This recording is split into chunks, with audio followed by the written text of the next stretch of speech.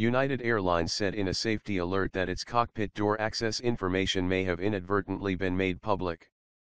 According to a pilot briefed on the issue, a flight attendant accidentally posted information that included the sensitive codes on a public website, the Wall Street Journal reports.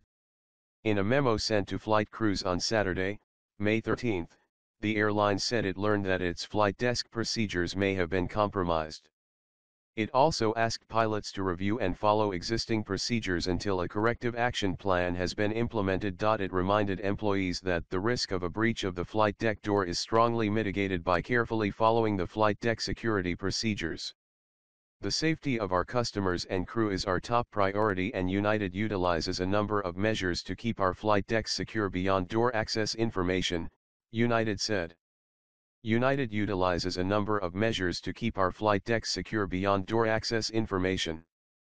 The source told WSJ that United regularly changes the codes that need to be entered into the keypad outside the cockpit door.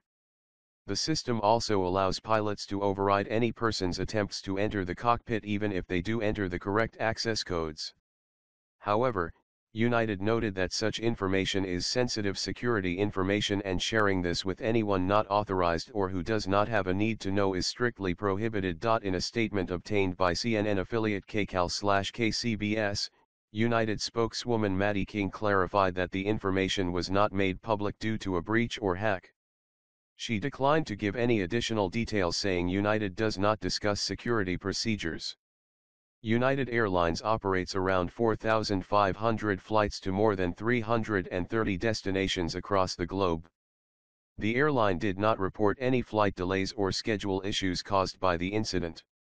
The Airline Pilots Association, a union that represents about 55,000 pilots in the US and Canada, said on Sunday that the issue has been fixed. U.S. Airlines beefed up their cockpit security following the 9/11 terrorist attacks in 2001. Airlines also re-examined cockpit security protocols following the crash of Germanwings Flight 9525 in March 2015.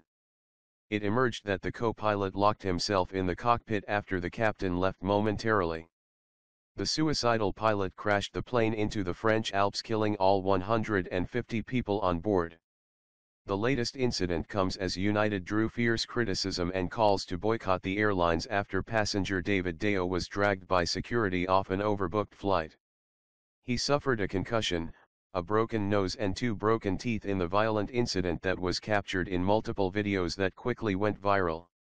Deo sued the airline and received an undisclosed financial settlement. The airline also came under fire over multiple other incidents involving its passengers, triggering severe backlash on social media.